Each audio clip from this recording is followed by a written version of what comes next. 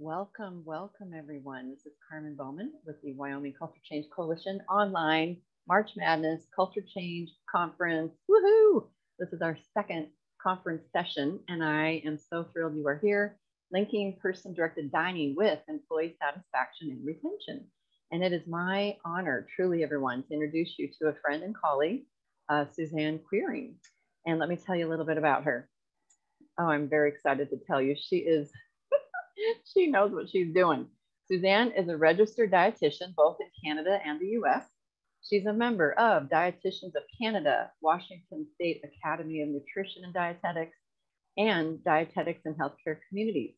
She's a certified dietary manager as well with the Academy of Nutrition and Food Professionals.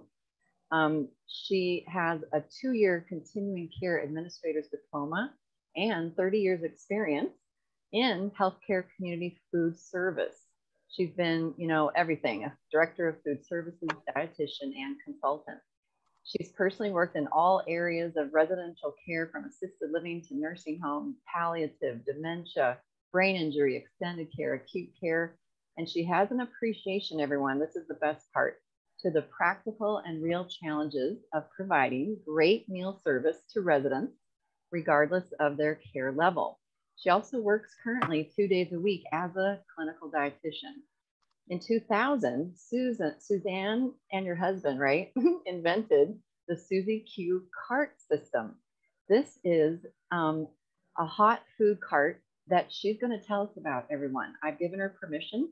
We haven't applied for CEUs, so it's one of those moments in time where an inventor can actually tell us about the cool thing that they invented. So just so you know, I've invited Suzanne to do that.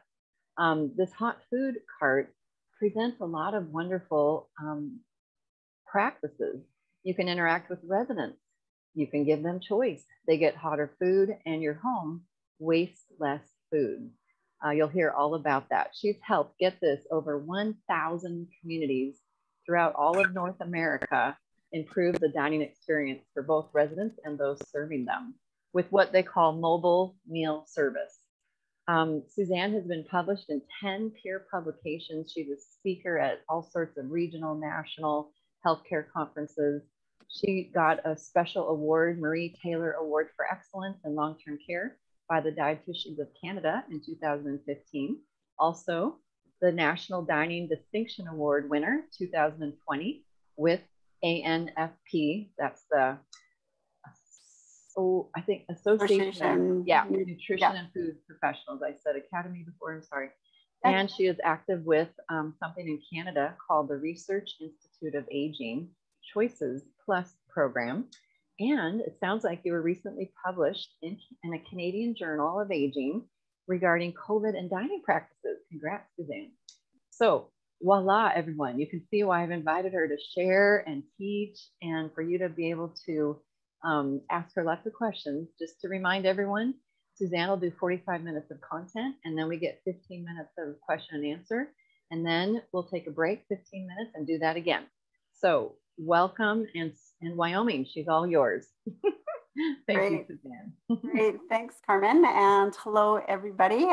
Just some housekeeping items is I actually did have COVID 4 weeks ago. So I have one of those post-long COVID coughs. So if I have a cough fit, just be gracious with me as I get over that. But yeah, I'm super excited to share with you. I'm a very practical dietitian. So I'm really hoping that I can really come to this session and really give you a whole bunch of ideas. And so my hope really is to challenge you and encourage you in regards to common practice when it comes to food service delivery. And what I'm going to be talking about is a different way of thinking about meal service as a whole. So we want to increase staff satisfaction and retention, and let's throw COVID into this crazy mix as well. And how do we do that if we hadn't already burnt out everybody? So, I'm going to be talking about culture shift, leadership, and really you need to come with a very open mind. And I really hope you're ready to learn with me today. So as Carmen talked about, I'm going to talk from 2 to 2:45, 45 minutes. with content. Let's have some Q&A time because you all come from different communities and probably have lots of different questions. Then let's have a break. And then we'll come back and another 45 minutes. And then I really want to spend time allowing you to come up with your plan. And I know that there's a lot of million things that you probably need to get done at your community, staffing and ordering and yada, yada. But I really feel that this presentation, you will get a lot out of it. I'm really pulling from my 30 years of experience and hope to just encourage you with some really practical ideas. So, but first of all, I think we really need to appreciate that we all work in different communities and all different settings. So how many dining rooms do you have? What are your staff like? What's your leadership support like? What type of care do you provide? So you have to appreciate that everybody does come from lots of different settings. So I'm going to be sharing little nuggets of practical ideas, and you get to pick and choose what you want to learn from.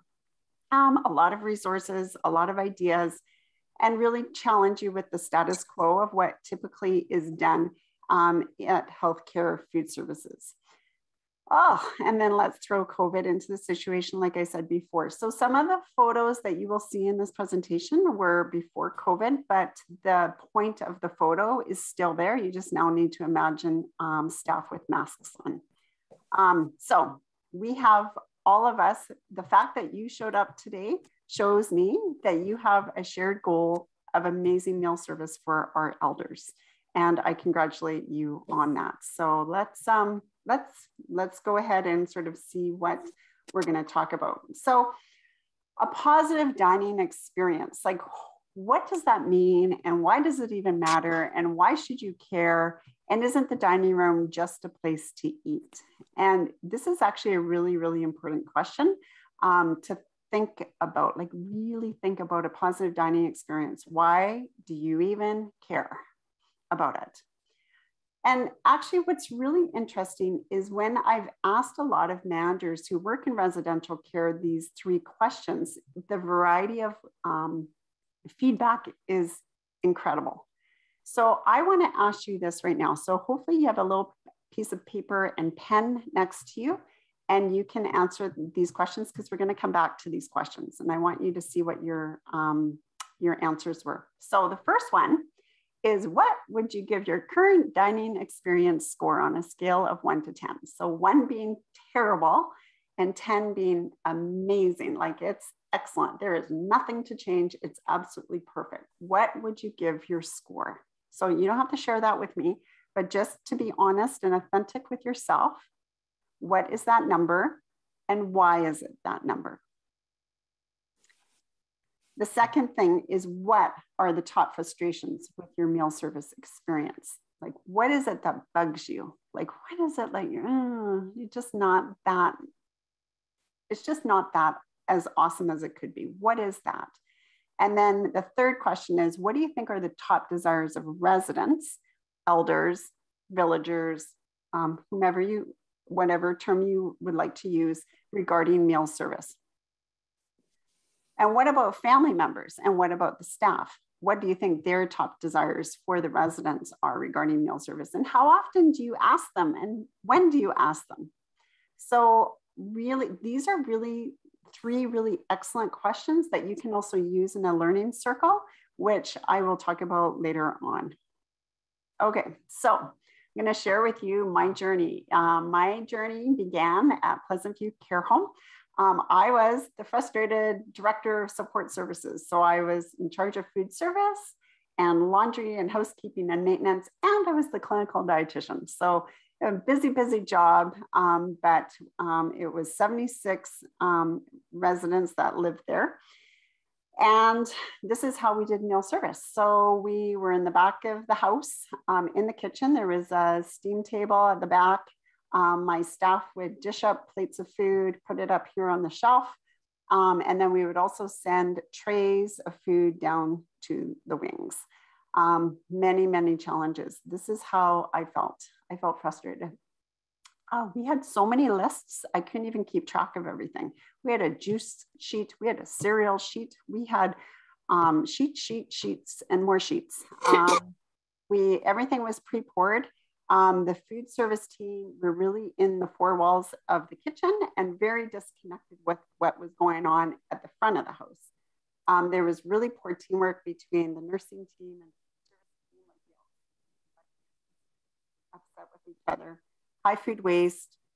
It didn't feel normal. It felt very institutional. I knew that this is not how I ate at home or how my family ate at home. I also had poor admin support. I never ever saw my DOC or my administrator in the dining room, so kind of missing in action. So I felt like they really didn't understand what I was struggling with. Updating the likes and dislikes preference lists, lack of choice, cold food. My food service team really did not know their residents very well. And they never really went out there to talk to them, and high staff turnovers. So I don't know if any of you can relate to any of this list that I had, but this is how I was feeling. And I went on a journey to find a better way. And I did. And my administrator, Judith, actually came to me 2 years later and said, Suzanne, like literally it has been transformed at our community. Can you please write what you did? And it got published in the Journal of Gerontology Nursing. And the question was, what methods do you use to make mealtime a pleasurable but efficient experience in your setting? So this is what I wrote. Here's my name right there. Of course, this is before the internet. And people used the good old phone, and they would phone me using the yellow pages. Called me and said, can you teach me what you did and how do I get set up? And it really just started a movement in food service. And as Carmen said, I've helped over 1,000 communities implement, some of these practices. So what I did preparing for this presentation is I really kind of sat back and I thought of a top 10. I know we all like top 10 lists. So I thought I would come up with a top 10 list of ideas to help support you at making your dining experience as amazing as it can be. So we're going to go through tips 1 to 4, then we're going to have a break, and then I'm going to go through tips 5 to 10. So that's my landscape with you. So the first one is know and lean on research, best practices, really to lead your way, and flood others with it, teach with it, and share it with your team and get current. Maya Angelou says, this is a really classic quote, do the best you can until you know better. And when you know better, you do better. So my question is, are you up to date with what best practices is when it comes to food service practices in residential care? And when you do a literature review, and here's a whole bunch of different references, but really what it is telling us as dietitians is that malnutrition is a super well documented clinical issue in residential care. We know that the prevalence of malnutrition in adults admitted to hospital who stay more than 2 days is 45%. As clinical dietitians, we really struggle with getting the PO intake as maximized as possible in a healthcare setting. And in 2011, it's a little old now, but it's what the best we got right now is the Pioneer Network Dining Standards, which I'm sure all of you have a copy of, and if you don't, you should, is that it found that 50 to 70% of residents leave 25% or more of their food uneaten, that there's a lot of dietary supplement use. 25% of residents experience weight loss when research staff conducted weights. And so when you look at the literature, the malnutrition prevalence is anywhere between 23% to 85%. Big range, but what it's saying it's at least 23%. And so when folks are malnourished, we have a whole other slew of issues that come with that. Everything from quality of life and decreased function to mortality and morbidity, as well as increased hospital stays and pressure sores. And, the list is long. So as a dietitian, we are constantly working at trying to get our folks to be well nourished. Bottom line. So food is only nourishing if people eat it. So here's the question. Why aren't they eating it? And that is the, you know, the big ticket, golden ticket question is, why are they not eating the food? And so we need to kind of understand that. So there's three key pieces of literature I want you to know. The first one is the position paper by the Academy of Nutrition and Dietetics. So this is the association that us as dietitians in the US, we belong to this. And they came out with a position paper. And it basically is saying we have to use least restrictive diets. We do not want to see low sodium, diabetic, low fat diets in residential care. Because what we want to do is we want to make quality of life and their right to make choices in daily living a priority over improving their health and increasing longevity. Okay, so that's kind of the first one. We want to maintain quality of life and maintenance of health. The second one is the Pioneer Network Dining Standards, which I showed you before. So this document really was a landmark document. Like, it rocked my world as a dietitian, because this is a document that 12 professional groups stand behind.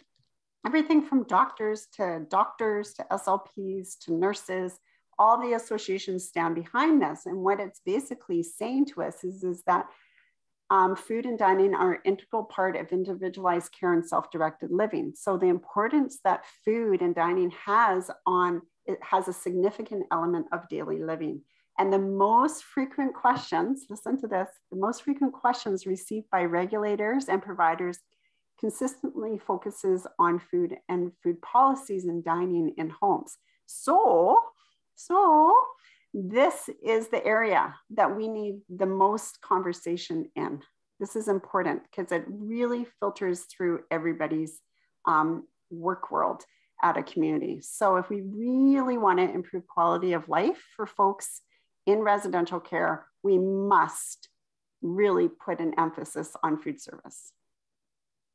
I don't know if I can be more clear than that, but it's as clear as I can. And so what the Pioneer Network Dining Standards really has, and I use this all the time, I teach with it all the time, please get a copy of it. It's free. You just go to the Pioneer Network website, you can download it, put it in a binder, and it really goes through all these chapters about, you know, should we be using a low sodium diet or a cardiac diet? Should we be focusing on real food first, honoring choices and self-directed living? And it's all research-based. So this isn't just made up stuff. This is best practices. So the Pioneer Network also has lots and lots of really good resources to allow you to also teach with, tip sheets and exercises and all that sort of stuff. So highly encourage you to check that out. The other thing they did, which I really liked, is they actually came up with brochures that you can put in your community for family members and the elders to have, that says you have the right to choose, you have the right to eat real food, and you do have the right to an unrestricted diet. And those can be really handy.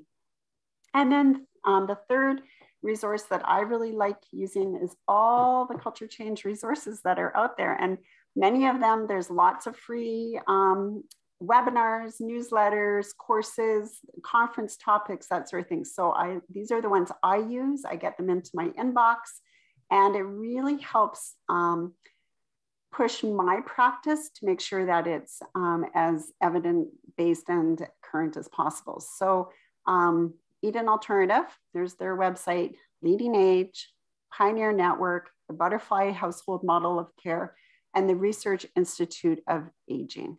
So those are 5 that I like. If you're tapped into those, then you're going to be right on your way. Okay, so some resources there as well. So that's number 1, best practices, really get current. The second tip that I have for you is to follow the food from start to finish. And what do you see and what do you learn? And so I'm not saying a quick 10 minutes or 15 minutes. I really want to encourage you to follow it right from the time it leaves the kitchen to the time that tray or plate or whatever comes back to the kitchen at the end of meal service. What did you learn in the process? So I really want to encourage you to pick up a coffee pot and get out of your office at least 2 to 3 times a week and come alongside the staff and circulate with the coffee pot. And it's fun, and you get your eyes on what's going on, and you're connecting with not just the staff, but also the elders, and you're pushing hydration, and you are connecting. And I think that when you're doing that, you're also seeing what's really going on. Let's be honest. You can see how does the dining room feel? How is the connection? How is the choices? How is, from your point of view, how is that doing? And I would also encourage you to maybe consider even having a meal in the dining room, set up beside an elder and have lunch with them and watch it for an hour. And also, what about your DOC, DON administrator? Do you ever see them? I want to tell you a story that at one community that I was at, I actually put our admin team on a coffee serving schedule. So my DON always had Mondays where she would be in the dining room. My administrator was Tuesday, I was Wednesday, the activity coordinator was Thursday, and the accountant was Friday. Can you imagine the accountant coming out? But you know what? I mean, he's the one paying all the food bills. So why can't he come out of his office for an hour once a week and actually just see what's really going on? And what happens is that you get your admin team really on board with what's going on in the dining room, but they're also then connecting with the residents and with the staff. And that speaks volumes. They're not just serving coffee. That's just your tool to get the job done. So getting your leadership to buy into that and support is really helpful. And if you don't have their support, it really can fall down. And be direct and ask. If they're not understanding what the issues are, they can't help. So let's follow the food. So let's go to this community. They had tray service, and it was 150 folks lived in this home. They had 3 separate dining rooms, and the menu board that day that I was there said split pea soup, ham and cheese sandwich, and ice cream. Really basic, but that's what it said. But I watched meal service. So this is me taking photos of the food. So it's coming down from the kitchen. You know, the trays of all tray lines done it all accurate, right? Reading lists. But I pull out one of the trays and I think to myself, can an 80-year-old senior actually eat and drink all of this? Like, just look at the fluid alone. I mean, it's a horrendous amount of fluid. And it's also incredibly institutional looking. You and I do not eat like this in our own homes. We don't. I don't understand why we do this in residential care. I have no idea. To this day, I still have no idea why we do it this way. And what I am encouraged with is I'm seeing more and more homes go away from this. I get that maybe this works if you're in an acute care hospital in ICU and you're in there for 2-3 days and then you're going to go home, but not in a residential care community where this is your last postal code. Like, this is where your zip code is. Why are we serving this way? This is not normal, and this is institutional, and it must end. It really must. But what was interesting is that after the trays were passed out and the folks were given like 30, 40 minutes to eat, the trays are then picked up and put back in the slots. And I thought, you know, I'm going to go through those trays. I'm going to see what actually is consumed. And this is just 2 of the trays. And so it makes me think, did this gentleman really want the soup? Did he want the bread? Did he want the ice cream? Did he want peanut butter? Was this meal too big? How about this one here? And so actually what I did was I went through all 42 trays. I pulled some tables together. Those are my keys. That's my pen and paper. And I went through and I took off all the food that was 3/4 or more not consumed. And I put a dollar value on it. And I thought, let's say this is about $40 worth of wasted food that's going to go in the disposal. I think it's more than that, but let's just say $40. What if it was 150 residents, not just the 42? Because there was 150 folks that lived in this community. What if it was 3 meals a day? What if it was 365 days a year? We could guesstimate that $156,000 was going down the drain a year. Folks, this is where your money is to make positive change. I know we don't have a lot of money in residential care. I get that, but we are throwing out so much money. So did this community change? Yes, they did, but you have to make a case for it. You have to show the decision makers. And actually, we have known by research back in 1997 that tray service costs more, meal acceptability is less, and the quantity of resources required is more. So we already have been told this by research that it doesn't work, but we still do it. Because I don't know if people know there's a different way, and that's why I want to teach you.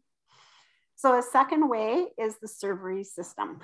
People call it neighborhoods or pods. I hate that term pod, by the way. They'll call it restaurant style, but really what we're doing is we're pre-plating. So this is, you can imagine this is in a dining room. The food service team are standing behind here. The care team is come along here. They pick up plates of food and off they run.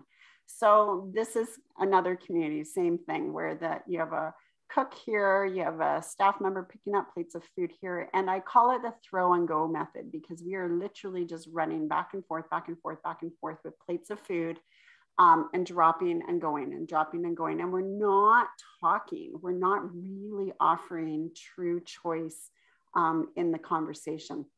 This is another community, same thing. You have the food service staff here, 1, 2, 3.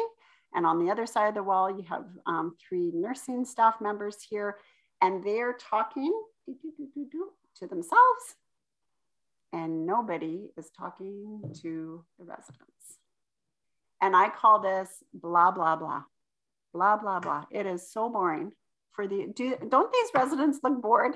They look so bored. And really what it comes down to is actually I had a chef say to me, they said, actually what's happening is that there's no show. You know, they're bored because there's no show. Where's the show? And if you think about when you go to a restaurant, you know, the open kitchens and you see, you know, you've probably even gone to a restaurant where they do the cooking right in front of you. It's kind of fun. It's the show behind it. When you have pre-plate, when you have tray service and everything is done for you, there's no show and it's boring. And I really want you to think about that. So really look at how is your food waste, take photos of it, put a dollar amount on it and make a case for change and really show it to your decision makers and educate them because this is where your money is for positive change. And there's a way to do it better and to find it. And that's what I felt I have done. And I'm going to teach you about that. So that's number 2, tip number 2. How's my time? Okay, we're doing good. Okay, number 3, an anonymous dining experience survey. So what would your customers give your dining experience score out of 1 to 10? Do you know what the top frustrations are in the dining room from their perspective? And how do you really know? And how often do you do that anonymous dining experience survey? And what system do you have in place to collect that really valuable information? What are the top desires of your residents and family members? And if it's anonymous, it will be honest. So an idea might be, I mean, everyone has email now and most family members will give a community their email address, is actually do a survey monkey and email it out and share those results and post them and make decisions going forward from those results. So how can you be person-centered with your dining service if you don't know what the real issues are? That's my question to you. So a recent poll done by the Senior Dining Association showed that only 55% of communities actually do resident surveys. So I think we could do better as an industry in this area. So I just really want to encourage you with that. So at the beginning of this presentation, I talked to you about, you know, giving your dining experience a score of 1 to 10. The average score from communities that I've surveyed, and here's just from 500 different communities, the average score was 5.4. It's not great. It's not 6, 7, 8, 9, or 10. So if it's not a 9 or a 10, please be open to some of these ideas that I'm going to share with you because it really starts with you being the strongest advocate in the dining room for your folks that you serve. So 5.4, I've even had people say it's a 1, it's a 2. It's really not that good. And why is that? Like, what are the top frustrations? So this is what I hear all the time. And I work with communities all across North America. These are the top 5: cold food, high food wastage, updating the likes and dislikes list, poor customer service piece to the residents and the poor interaction with them directly, and the lack of choice. Those are the 5. So if we could improve these 5 things, I'm sure you would be at a 9 or a 10. What are the top desires of residents? They want choice. So what does choice mean? Does choice mean 20 different things to pick from for lunch? No. Think about in your own home and when you serve your own family. You know, if you're serving them dinner, are you going to offer them 20?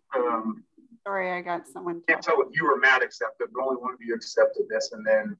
Just wait, I'm going to just mute somebody here. I haven't seen Matt here yet. Mute all. Has he, so did Matt? Sorry. Can you still hear me, Carmen? Yes. Okay. So sorry about that, folks. So when I'm talking about choice, what I'm talking about, like I said, is not 20 different things. I'm saying within a set menu, do you have the ability to say if you want double portions, if you want gravy on the side, if you want double scoops of mashed potatoes, do you want a small portion, large portion? That is what choice means. It doesn't mean lots and lots and lots and lots and lots of things. And I think sometimes in our industry, we've gotten that wrong a little bit. We want the proper temperature of food. So we want hot foods hot, cold food cold. And sometimes we want large amount of food and sometimes we don't. We want to be shown dignity and respect by communicating directly with our elders. And talk to them even if you think they're too confused to make a decision. It is amazing how residents can make a decision when you get creative with your communication style. So it's not just, you know, maybe how you're saying the question needs to be rephrased. Maybe it's a yes or no answer. Maybe it's by show plates. Maybe it's by pointing. Maybe it's really watching the body language. It is amazing. And I can't tell you how many times staff go, well, you know what? They're just too confused to make a decision. I just know them. I just know what they want. And I say, no, that's not true. That's not fair. And that is not your job. You cannot take that fundamental right away from an individual to take the choice away from them. That is not your job. Your job is to prepare good food and offer good food. It is solely a resident's role to decide if they want it and how much. And unfortunately, that has gotten really muddy in our industry. And so if you have offered and presented a choice to a resident and you are getting nothing, then make an educated decision, sure. But that should never be the go-to first. So I'm very passionate about that. I get very upset when I see staff making decisions on behalf of residents because they just know them, and that is not right. It's not fair. So, and that brings me to number 5, don't decide for me. So that's kind of number 3. And then my last one before we do some Q&A time together is really shifting from predetermined to self-determined meal service, which is much more relationship centered. So we all like choices. So here's some ideas. Try a beverage cart with at least 3 beverage choices on it. Try a mobile food cart, which I'll show you what that can look like. Try a soup cart with crock pots and biscuits and buns. And, you know, we can get creative with breadsticks and cheese buns and biscuits and lots of fun ways there. We can try a dessert cart, action station in the dining room where we cook some pancakes in front of residents and we get them involved and they're looking and we're having conversation, kind of like when you go to a fancy hotel and you go to the omelet bar, right? And they make your omelet in front of you. You can do a pie buffet, fondues, you can get some fun snack themed carts going.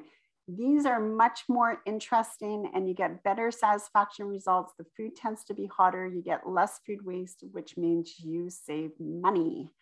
So Here are some photos that showed up on LinkedIn when COVID first hit in the industry. So you can see everyone has masks on. And what struck me is that on these LinkedIn posts is that these communities were so proud of themselves for doing these carts. You know, they went around with coffee and some snacks, or they got a pineapple smoothie cart going. And I'm like, we've been doing this for 20 years. Why are you stopping just with this? Like, okay, good that you did this, but you know, folks, we've been doing mobile meal service for a long, long time. Like, it's like you finally got on the train. I felt like screaming at them. And then I wanted to also keep saying, and keep going and keep going. So, you know, this is fun, but it shows you an example of what you can keep doing. And then I also saw people getting excited about, because residents were locked in their rooms with COVID. That's a whole other topic, but, you know, getting creative with ice cream carts. And I thought, wow, they got creative with some cardboard and colors, and this is so fun, and this is great. This is actually a Suzy Q cart converted into like a ice cream social during snack time. So it's versatile, but I'll share that with you. But, you know, if we can do this, if we can really bring self-determination choices to folks this way, we can do it with our food. So it's really moving away from this predetermined. You can see the cook decided how many sandwich quarters, how much salad, they even put the salad dressing on the salad. That resident didn't even get a choice of what salad dressing they wanted, or they get tray service. This is what predetermined choices look like, and this is not helpful. What you want to do is you want to move towards mobile meal service. And so it's actually similar to being on an airplane. When the airline stewardess comes down, she's not reading a sheet going, oh, Suzanne Quiring, you are sitting in row 7, seat B, and it says when you booked your flight that you like orange juice. Okay, I give you orange juice. No, she actually just looks at me in the eyes and she said, ask me what I would like to drink. And I actually have no idea. I think, do I want cranberry juice? Do I want apple juice? Do I want orange juice? Do I want tea? Do I want coffee? Do I want just some water? And it's an activity. It's an activity to make this decision. It's getting my brain thinking. And it's kind of fun because I'm bored sitting in that plane. Well, if we can do that 30,000 feet in the sky, we surely can do that in our dining rooms. And when you're involved in the decision-making process, you are more inclined to drink it or eat it. And guess what? The staff have fun with it. And it's retention. And this does not require more staffing hours. It doesn't. It's just reorganizing the hands on deck and what we're doing. Okay. So here's what beverage service can look like. So it's getting a cart like this. All of us have these carts in our communities. And it's just putting some clear jugs of juice, because sometimes residents know the color, but they forget the name of that red juice I like, or the orange one, or, you know, point to more tea and coffee. And guess what? Instead of the nursing staff passing trays or standing at that table waiting for pre-plated things, they're not going to be running back and forth anymore. You can give them the task of going around with fluids, and they might go, well, that's food services job, that's not nursing's role. And I say, no, that's not true, because when our folks are well hydrated, there's less UTIs, better skin integrity. We don't have issues with constipation as much. These are all nursing issues when our folks are not well hydrated. So of course it is.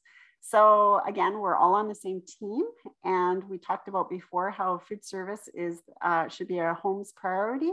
So it is everybody's job. So if you need any help in that department, just reach out to me. I got lots of ammunition there to help you. So if your home is doing this, which is pre-pouring juice and milk sitting there for half an hour or an hour before meal service, so it's warm. If you are doing this, this is not best practice. You need to move away from this. This is not good.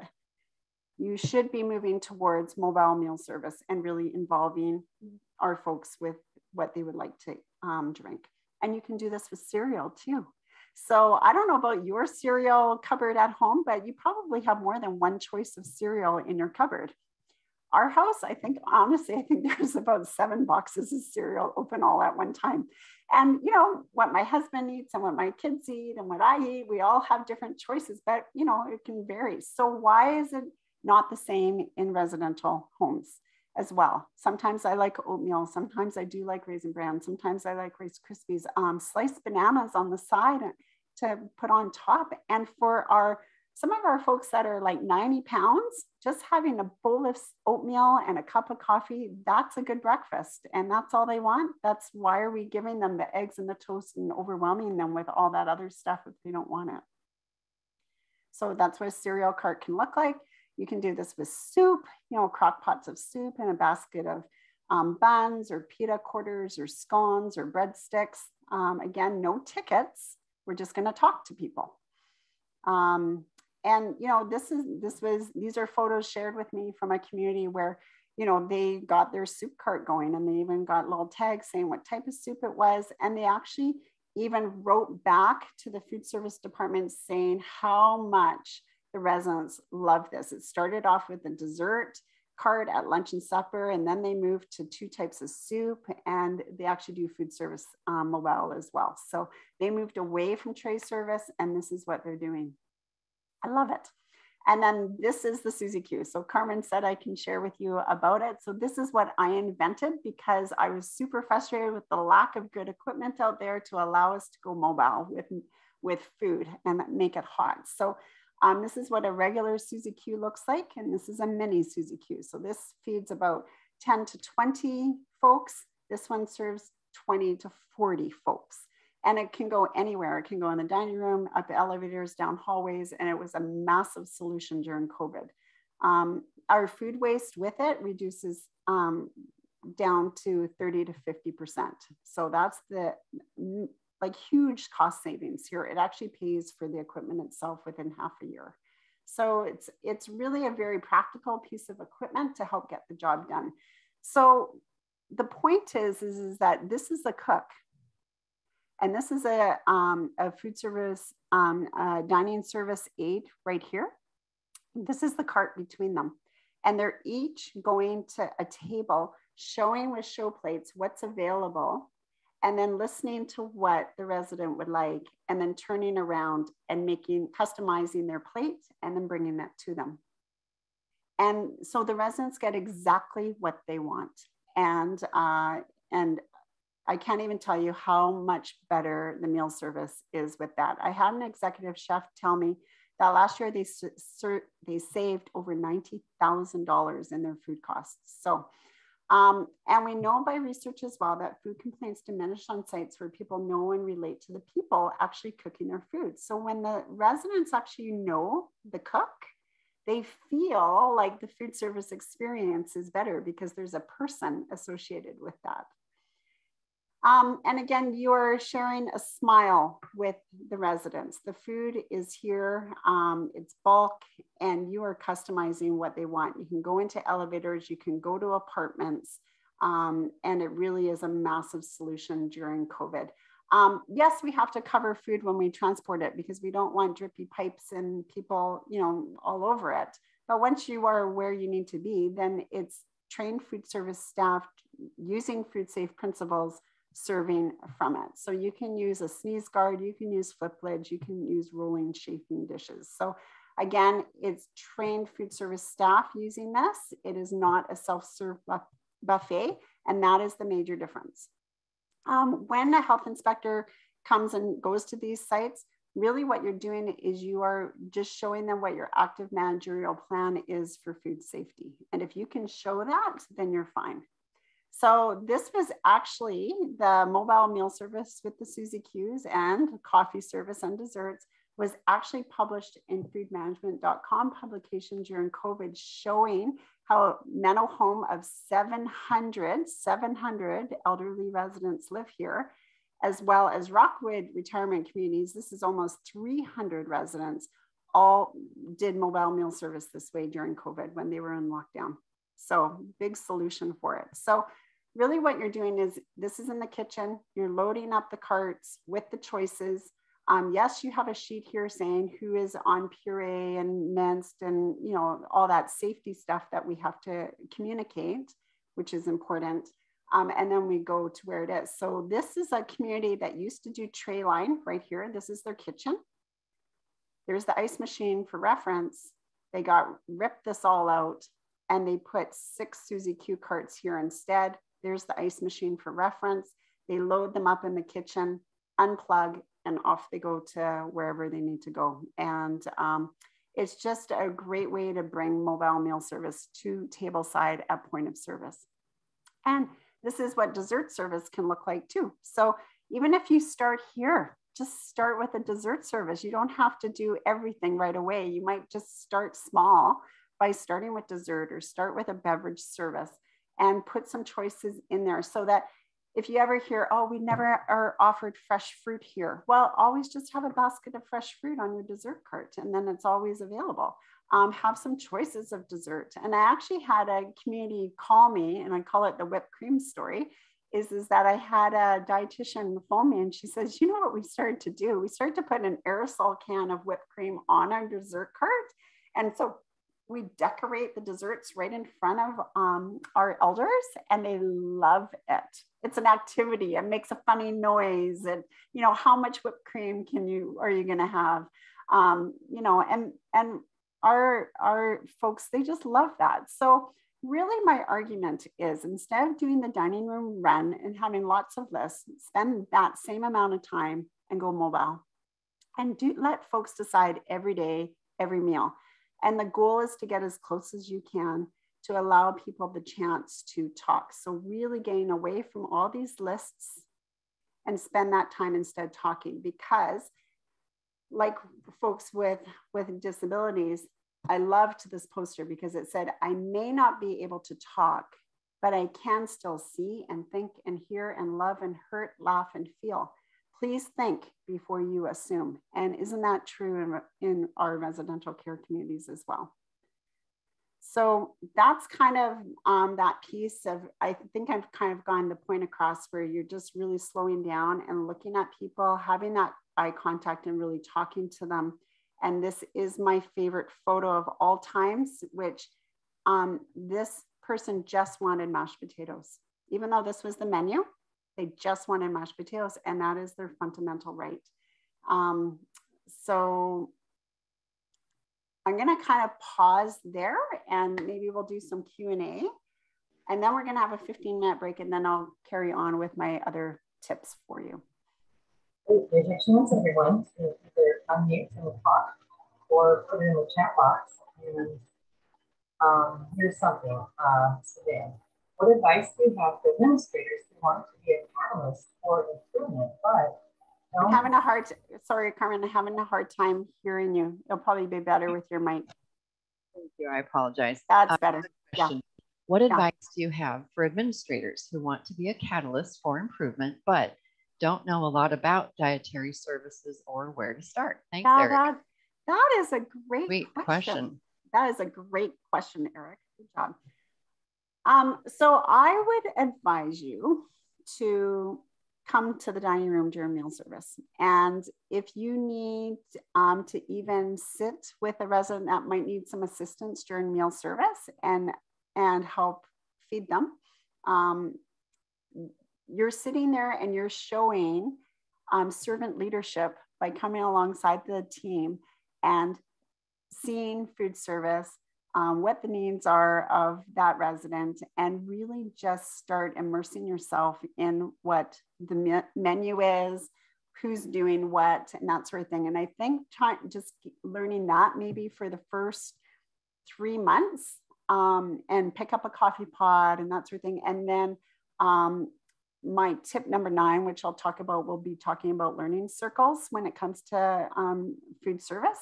You can be a massive catalyst for that. So I'm not saying that you need to understand everything that dietitians and food management folks know, but as long as you are showing up and showing an interest, that will speak like 1,000 words.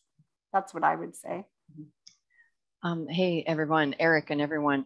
I knew an administrator in Colorado who sat and had lunch at a different table with residents every day she worked.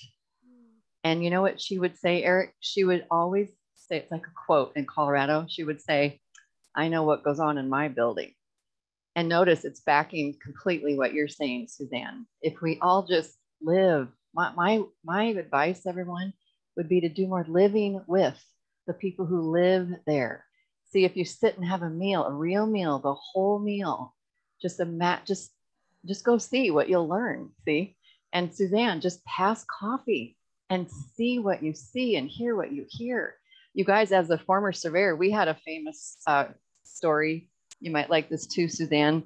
The surveyors who were older than me that trained me, they would say this story, that they would say, yeah, you always know that the residents really don't know who the administrator is because they always say, who's that guy passing coffee with the suit on?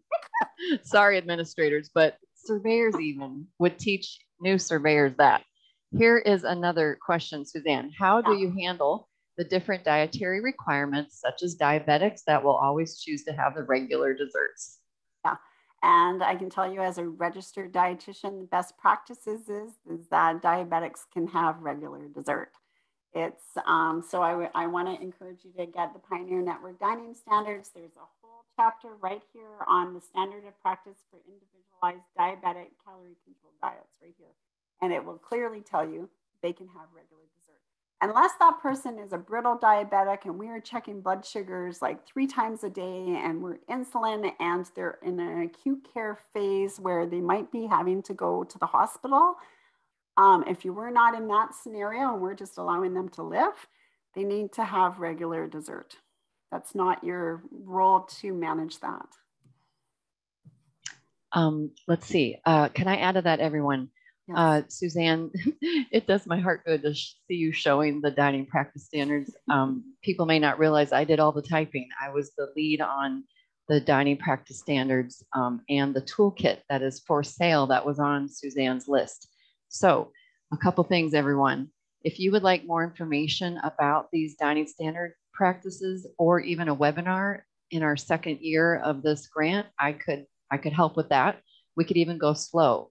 Every section of the dining practice standards is fantastic, if I say so. It wasn't me that did, I just did the typing, but to learn what it means to go real foods first, or what it means, what Suzanne just said is they're right, and really best practice is non-restricted diets. It goes against everything we've learned, right? So let me know, people listening, if you would like more information about that. And you could just start to learn what Suzanne is telling you about that she doesn't have time to do right here. Suzanne, we have another question, but go ahead. Yep. Yeah, the other thing I was going to say is you might also want to get the position paper from the Academy of Nutrition and Dietetics, and it's really clear about least restrictive diets in residential care settings. So again, tip number 1, which is know and flood and teach other people with best practices, that would be what it is. So sometimes there's just some really old school and out of date folks that think that diabetics need to have fruit only. Like, really? So I think you need to just really flood them with, oh, here's a paper. Oh, here's the position paper. Oh, here's the Pioneer Network Dining Standards on diabetic diets, and just flood folks with it. So it's not just you thinking this and you not doing your job. Really, we need to just educate. You know what else, you guys? The regulations actually say these things as well. People don't realize. I could help with that. You could look it up yourself, everyone. We've got surveyors in our movement in Wyoming. So regs actually say the things that Suzanne is saying, believe it or not, in the guidance. And one more thing, and then we got a question. By the way, everyone, in the new dining practice standards, we use the lingo informed choice, and it actually comes from CMS. And notice the beauty of those 2 words, informing. You do the informing, and they get to do the choosing, informed choice. It's absolutely beautiful. And here's a question. With COVID restrictions, can visitors be at the tables? Visitors at the tables. Do you know, Suzanne? Maybe someone Well, else knows. every state, it seems, or every place seems to have a different set of rules and that sort of thing. So I don't know the right answer to that. I don't either. With you. And I think it might be a family member asking. This is Brittany, Carmen. Hi, Brittany. I can answer a little bit just because I'm the one who does that in my community.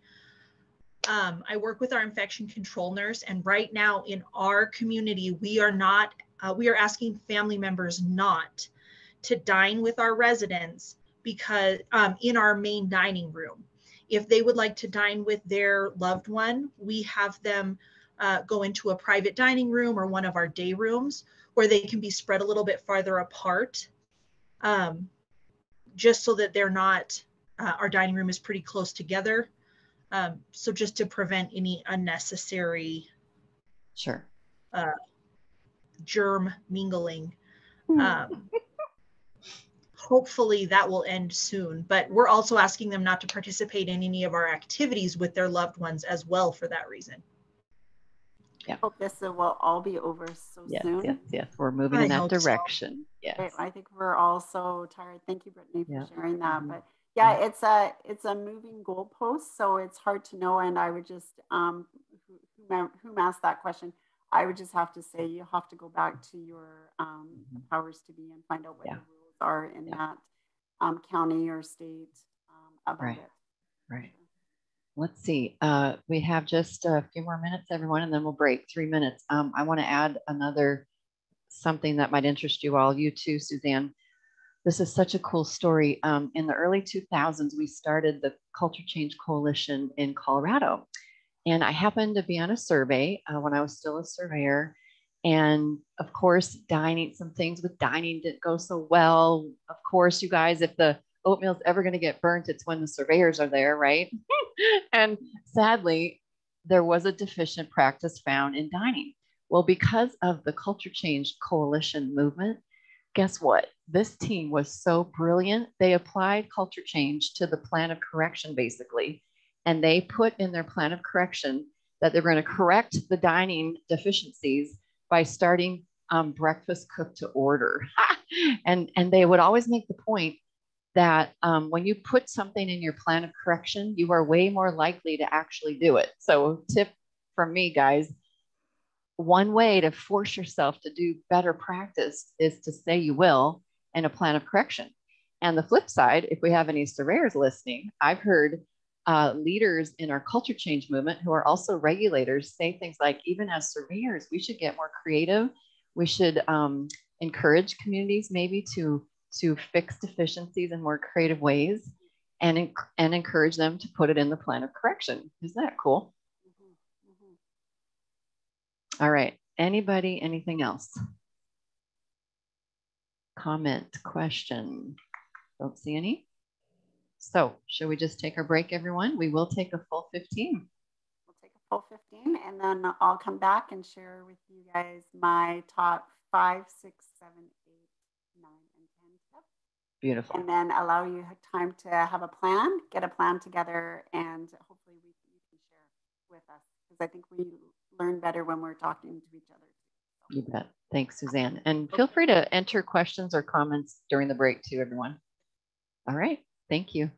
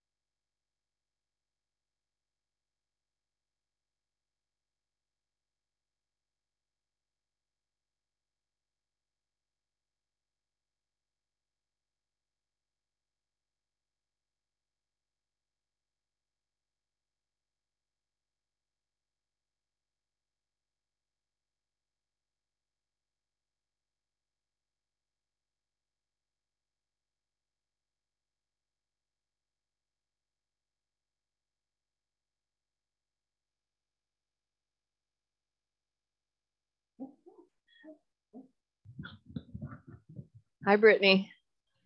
Your outfit. Oh, your outfit looks the same. Is today toga day or what? I don't know a thing about it. I can't hear you. You have to unmute, please. Hi, Suzanne. Hello. Is it toga day or what? Yeah, it's National Okay. Toga Tuesday. But I forget when I do these crazy spirit days for my staff, I am still visible to other people. Well, hey, it could have been worse, I guess.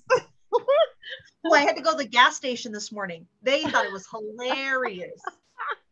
Good for you. I love it. I love Good it for you. too. It's so great. So awesome. Okay, how are we? 3 minutes, everybody. Also, International Women's Day. All the Yes. strong, smart, powerful, amazing women out there being amazing. Mm-hmm. Mm-hmm. I even put the dog in a toga this morning, Carmen. Oh my goodness, that's so fun. He was not a fan. Yeah, I can see that. It was fun trying though, huh? Yep. It lasted for about an hour. Oh, a whole hour. That's pretty good. Yeah, then he was like, get it off. So he's just naked now. Brittany, That's funny. Brittany, do you bring your dog to work? Yes, I do. Oh, that's so great. That's so great. One of the communities that I work at, they have 2 cats that sit in a little thing together all the time. They're just snuggled in all the time. And then there is a community dog as well. So always love going and visiting them. Yeah. So we have my little nugget that comes with me. And then one of our, I think she's a coda, brings her, she has a big like golden doodle that she brings in. And they're here pretty much all the time. Love it. And then we have guinea pigs and an aviary full of birds. So good. there's lots of critters. Yeah. So good. Fabulous. People, children, and pets. Right? That's right. Yes. That's right. Just sleeping on my iPad. Suzanne, I think I told this to Brittany recently, but when I was an activity director, I realized I couldn't compete. There's nothing I could plan that would ever compete with the children or the animals. And Nope. rightfully so. And therefore, we need more of them. Yes. We actually have, it's on the 9th, I think. Hang on. Which is tomorrow. Nope, not the 9th. It's the 13th. That is Canine Veterans Day. Ooh, wow. And so on Monday, not on the actual Sunday, but on Monday, I have a police officer coming in with his canine, and they're going to do a demonstration. And then everybody will get to love on the dog. So good for I'm you. pretty excited about that one. Nice job. Have them come again and again. Yes. You know? All right. Hey, time. guess what? It's time. Here we go. Okay. You can hear me okay? Yep. Okay. Sound good. Amazing. Okay. Good.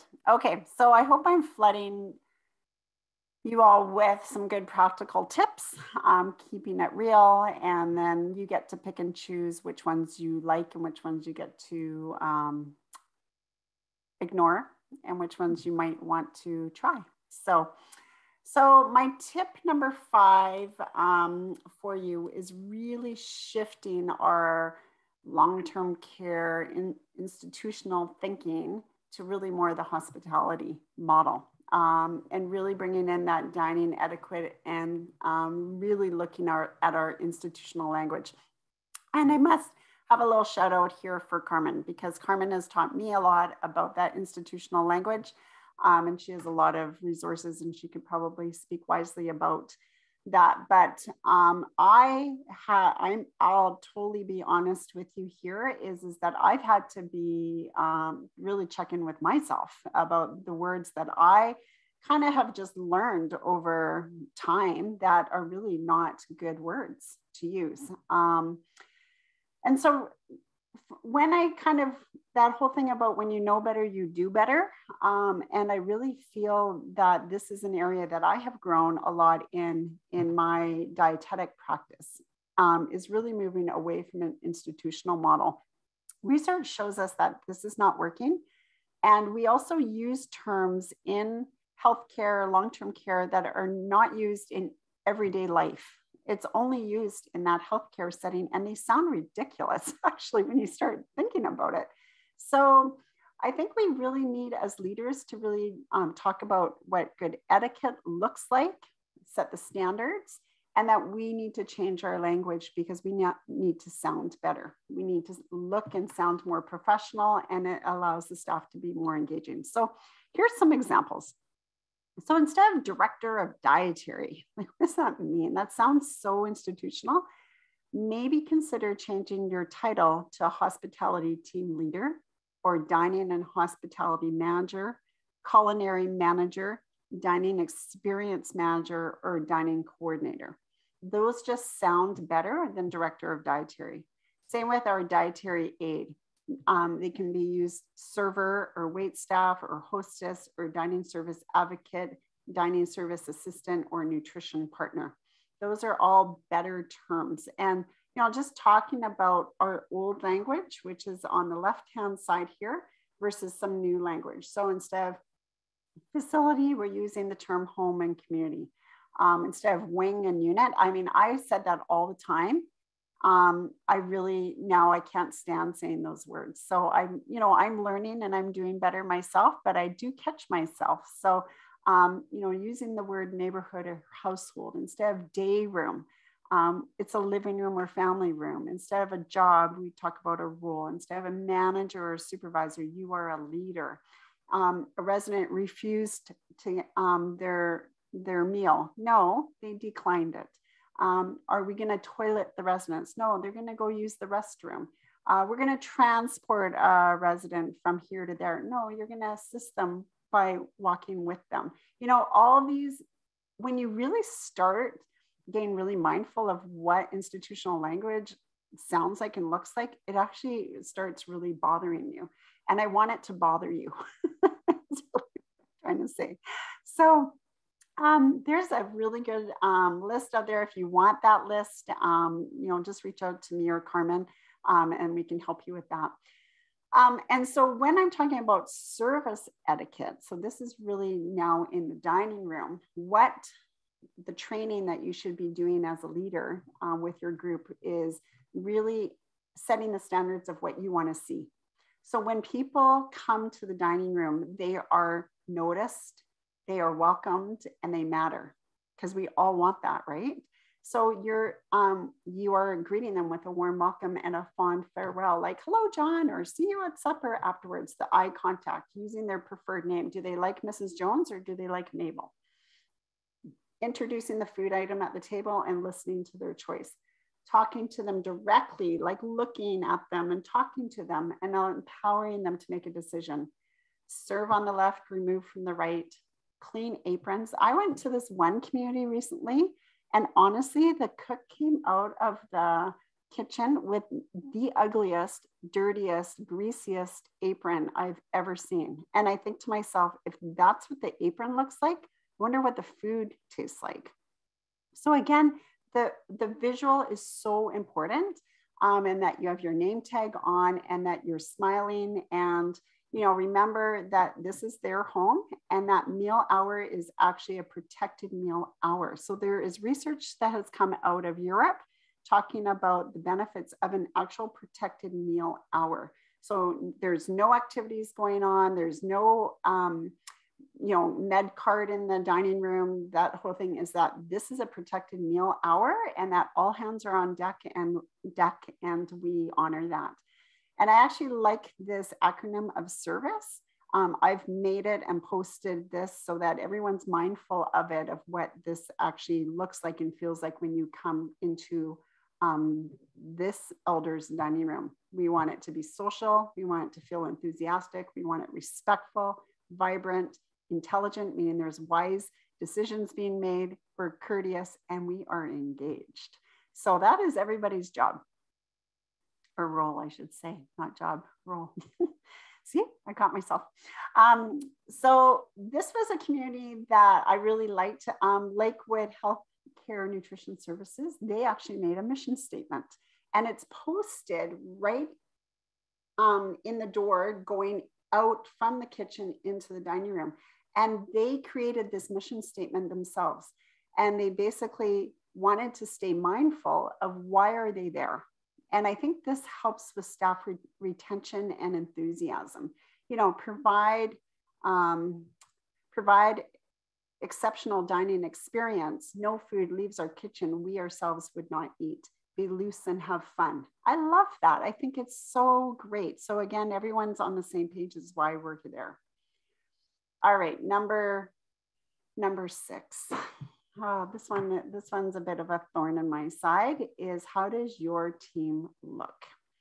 What's the attire? Is it a clean apron? Is the hair pulled back and restrained? Do you have a name tag on? Or do you look like you're going in and having surgery, right? We do not use blue bonnets in the hospitality industry. When was the last time you went to a restaurant and your wait staff showed up at your table with a blue bonnet? It doesn't make sense. It's not normal. So use the invisible hair nets if you need to, have hair tied back, you know, get creative, but really these surgical blue bonnets have no place in residential care. And really leaning into what the hospitality industry does. So, you know, invest in some black and white serving jackets or aprons or vests, and make your culinary team look amazing. And guess what? The residents love it. They love the chef with the chef hat coming out and serving them. They feel very special if the chef has come out and talked to them. So ditch the worn out, ugly aprons, get away from the kindergarten clothes is what I call it, and really just kind of spruce it up. So this is what we should be leaning towards at front of the house. At the back of the house, you know, do what you want. But when we are serving our elders, this is their dining room, and we need to make the dining experience amazing. It has to look amazing too. So again, you automatically feel like you're going to get better service from a chef wearing a chef jacket and a chef hat than you do with someone wearing a kindergarten outfit, right? So I just really want to encourage you that way. Yes, we have to do all our food safety stuff. We need HACCP, we need to use tongs, we need to wash our hands, we need to, you know, if we wear gloves, if you're touching ready to eat food. But if you're not touching ready to eat food, you do not need to serve with those blue surgical gloves. You do not get served that way when you go to a restaurant. So why are we doing that in residential care? I don't know. So look at your food safety plan, you know, hand washing, tongs, temperatures, that sort of thing. But when you go to the front of the house, that service should be, you know, looking like the hospitality industry. And I think we need to learn that a little bit better in healthcare. Everyone gets worried, oh, everyone's so sick. They're not sick in residential care. They're not. Yes, they're maybe less, you know, might be more immune compromised, but they're not sick people. So let's keep it more like a home. So, and then do you serve your family with blue gloves in your own house? So we should not be doing this in our home. Okay, that's number 6. Number 7 is food needs to look good, taste good, and get creative. So as I said before, food is only nourishing if people eat it. So work with your vendors and partners to stretch that maybe $6 to $8 that you have to work with a day to feed your folks. Your budget might be higher than that.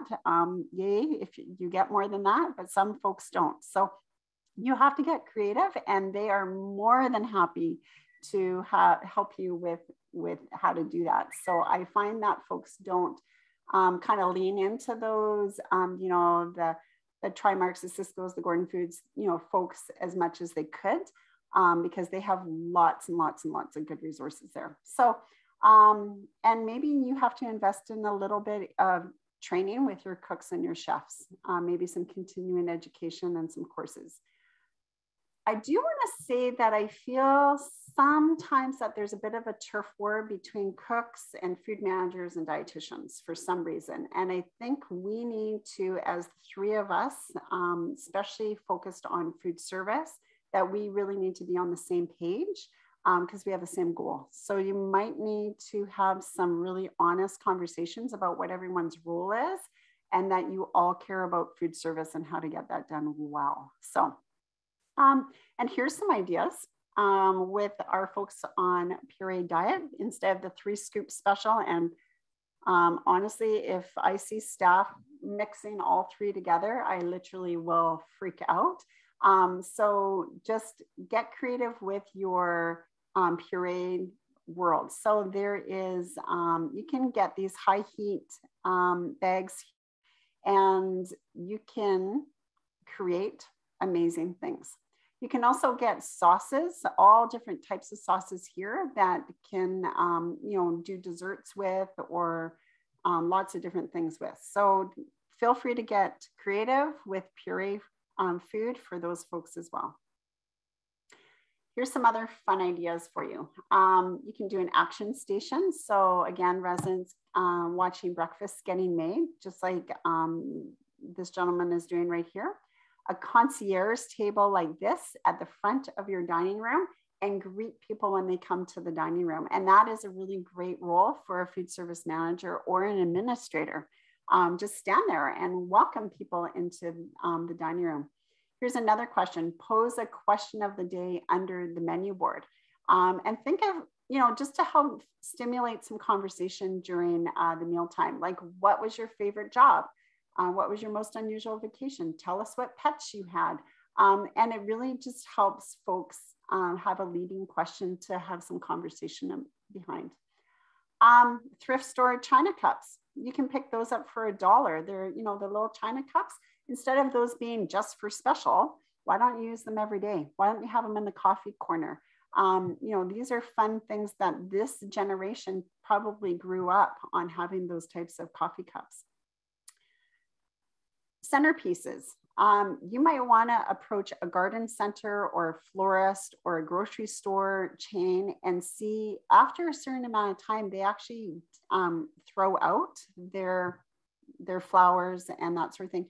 Say to them, would you consider donating them to us, and make centerpieces as an activity, and then they're part of the dining room. Spotify's subscription for $100, and have music from the 30s and the 40s or the 50s.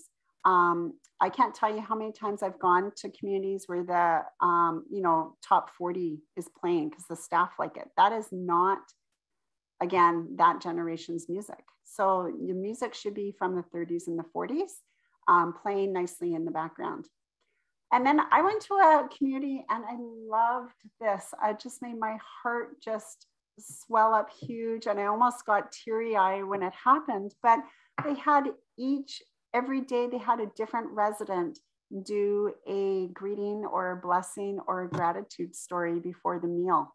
And I tell you, it only takes 30 seconds to a minute, but it is the most beautiful thing. And just coming together and having a meal together and taking time to be grateful and thankful and sharing a blessing. And whether you're a religious community or not, you know, you can do some type of gratitude or story. So when the elders or the residents are in charge of that, it's amazing what can come out. So you don't have to own that. You can just pass that duty on.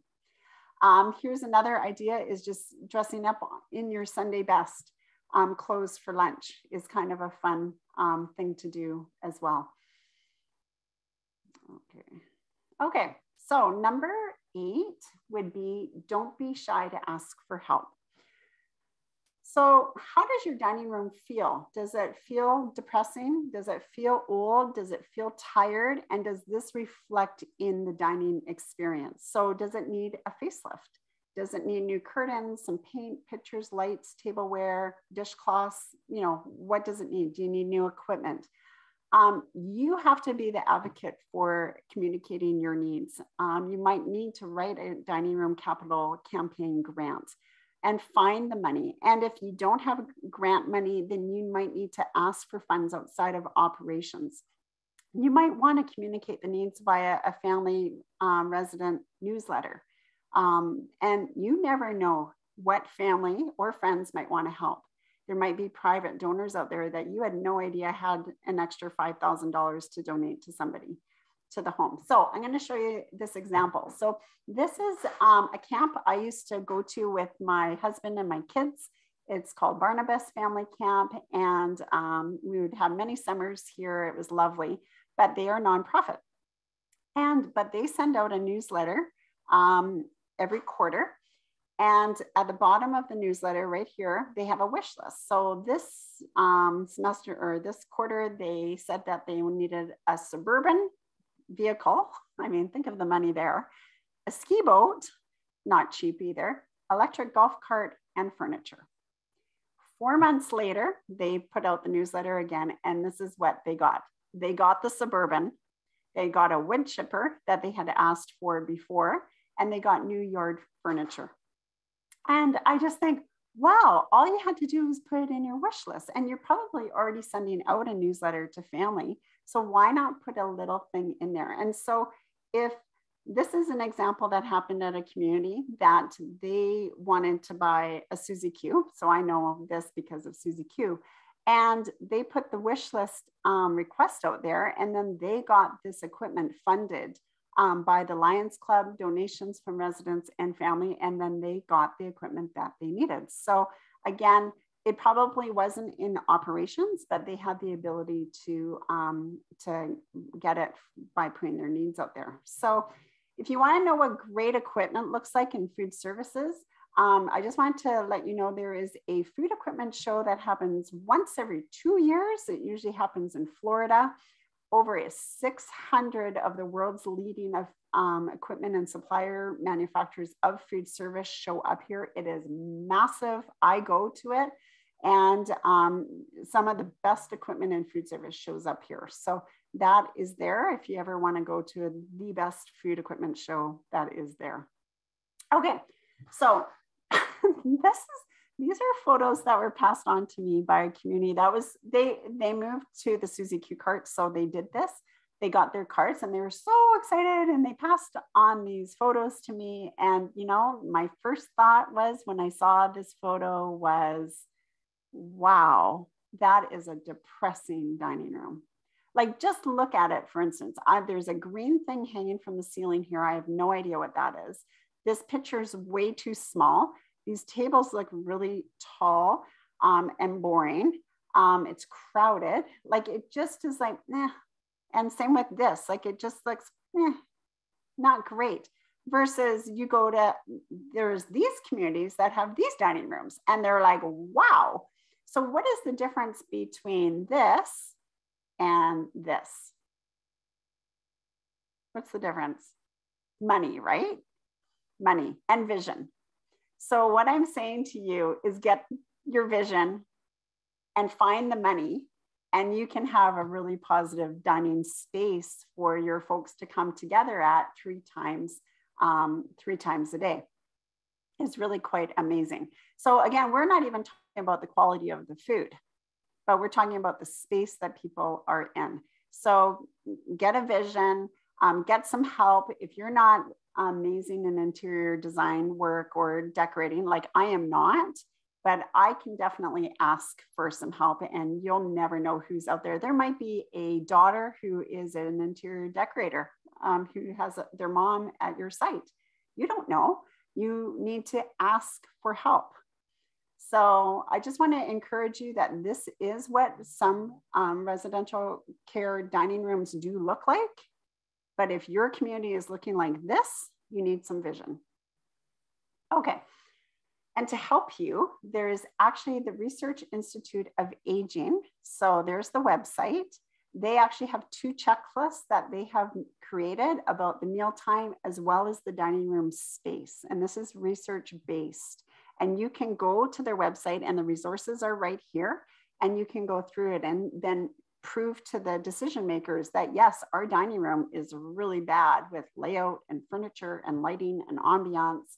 And, you know, we got work to do. So if you have a copy of this, do you use it? Do you have a wish list, and communicating it to your team? So I want to encourage you there. Okay. Number 9 is use social media. to really highlight your team, your menu, your specials, your events, your food, your, everything. There is such a fun way. I mean, social media is how the grandkids get to know what's going on, or even the kids know what's going on. So Menno Place here took this photo of their staff member making fresh cinnamon buns. So if you saw this on your social media feed, you would be going, oh, look, mom got some fresh cinnamon buns today. Those look amazing. So when I call mom today and I have a conversation with her, I can say, hey, I see that they made some fresh cinnamon buns today. Did you get one? How were they? A conversation piece, right? Or even just these other things. So these are just some really good ideas.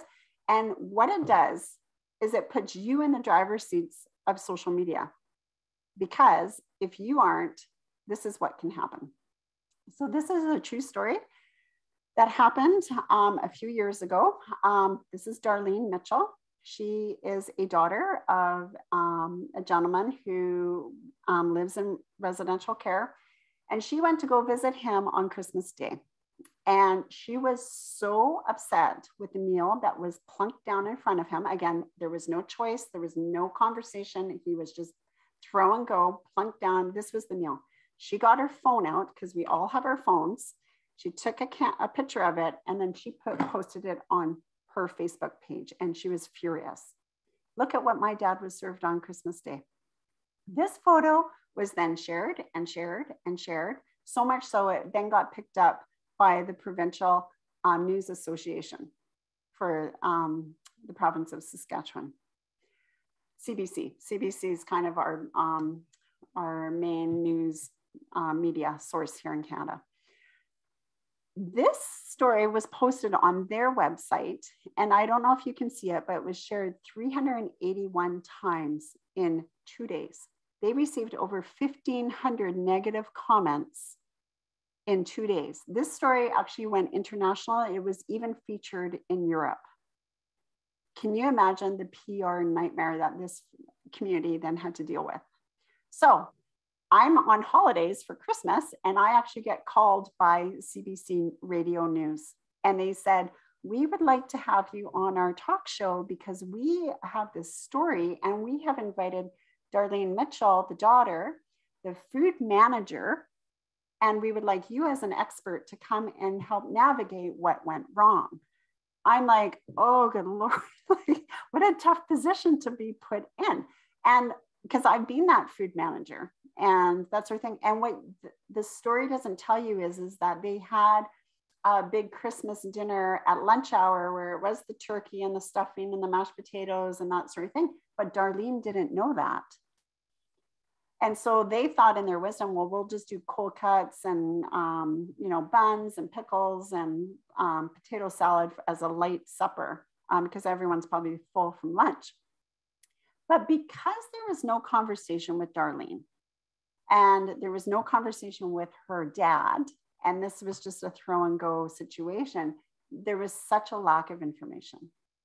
So that's what comes out. And so what I want to say to you is that everybody has social media and they're coming in and visiting their loved ones. You need to be really aware of the really negative impact it can have if your meal service isn't a 9 or a 10. So I encourage you to be more proactive and highlight your staff, highlight the menu, highlight your team, highlight the special events so that you can do that. And you just need permission to use those photos. I know there's lots of things around that, but see if you can work with your organization. All right, and my last tip is an enhanced dining committee learning circle. So last week, Carmen had an amazing guest speaker on this topic. I am nowhere near as intellectual as she is when it comes to this, but I have done learning circles, and I can tell you from a practical point of view, it is really, really powerful. So what you want to do is it's different than just going to resident council or the food committee. What you're doing is you're bringing you're handpicking some key people together from your food service department, nursing, activities, family rep, a resident, a management team member, and probably a board member if you have a board member, and you're coming together and you're dreaming together and you're really figuring out what you want to do when it comes to meal service. What is working, what is not working, where do you want to go, and really giving everybody the floor, an equal amount of time, and it helps grow respect and team satisfaction, which means retention, which means that people feel like they are heard. I'm just going to skip the slide here. So this is what I did actually last week.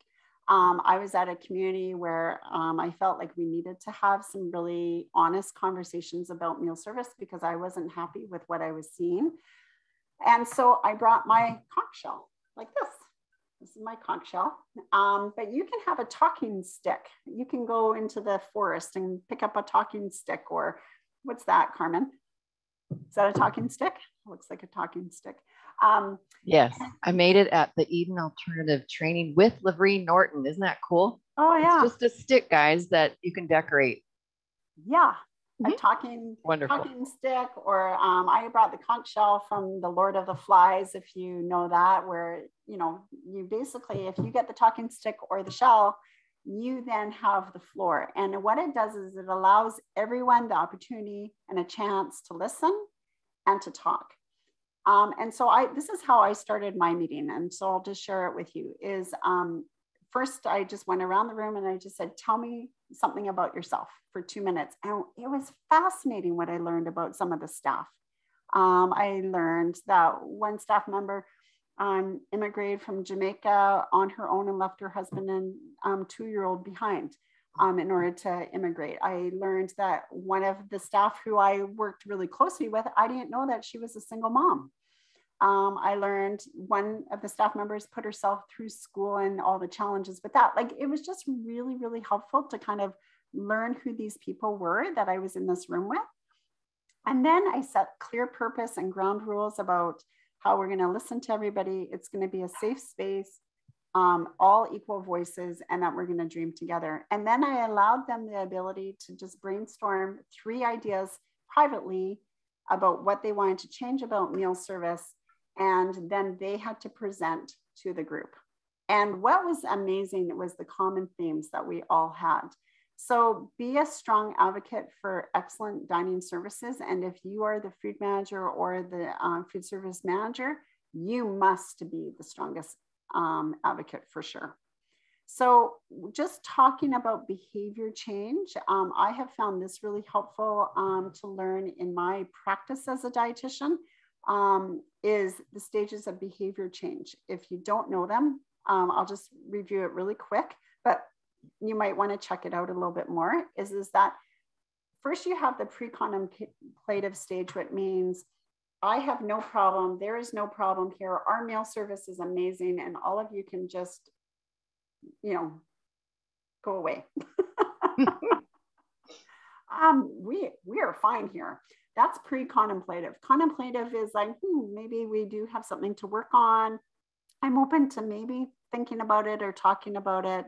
And then we're going to prepare to actually do something about it. That might be preparing to have a learning circle.